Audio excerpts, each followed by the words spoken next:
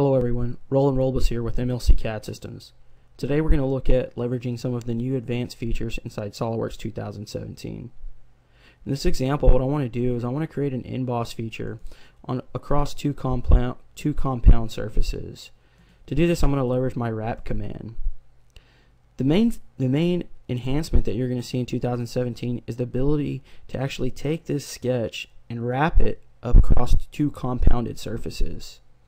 We simply have to tell it that this surface is what we call a spline surface, and then tell it whether we want to create or remove or simply scribe the sketch across those faces. In my example, I'm actually going to create some extra material, what I like to call an emboss. The nice thing about this is I can leverage Instant 3D to get this emboss exactly where I need it and the exact size without having to do any complex calculations.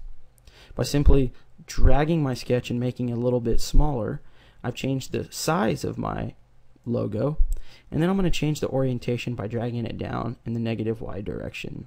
I now have my logo placed exactly where I want it. Gone are the days of complex workarounds to create complex geometry.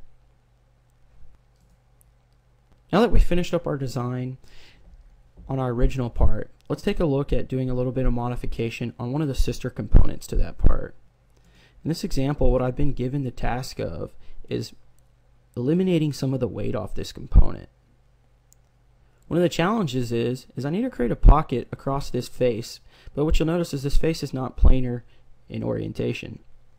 To do this, I'm going to leverage this tool called Offset on Surface.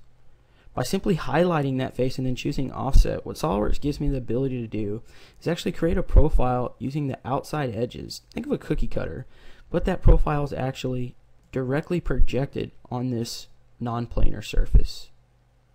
The neat thing about that is once I confirmed this, it actually went ahead and created me a 3D sketch, which then I can leverage for some downstream features like trim surface. In this example, I simply want to remove the inside of that, so I'll use that sketch that I just projected and trim this out. To wrap this design up, I'll go ahead and roll to the end, and then we'll round off all these sharp corners. The nice thing about our offset with surface is it created a normal to cut, which gives me the ability to come in here and actually fillet those sharp corners. Thanks for tuning in and checking out some of the advanced features in 2017. I hope to catch you on the next one.